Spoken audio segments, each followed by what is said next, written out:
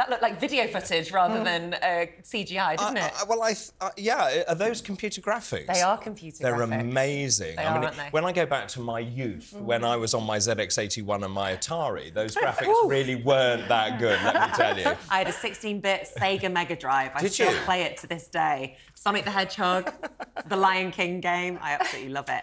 Loads of my friends do this. So a lot of my friends are actors, and they go to do these sessions where they're in a green screen room, like this studio, and they have all these dots put on their bodies, but their movement is tracked. I can't remember what it's called now, but yeah, it's quite a lucrative business for actors. Amazing. Yeah, I mean, honestly, the technology now, and the blurring between what is actually real and what is not real. It's terrifying, though. David, they're going to take our jobs. Well, I think that's part of the problem, but also just in terms of young people and children, and they then can't discern what is actually real and what is not real anymore. And so the boundaries are blurred. And going back to Grand Theft Auto, you said it's a very, well, it's pretty dramatic and violent game. Extremely violent game, yeah. I should absolutely say that there should be restrictions on the kind of things that you can do on those kind of games, particularly if you're under 18.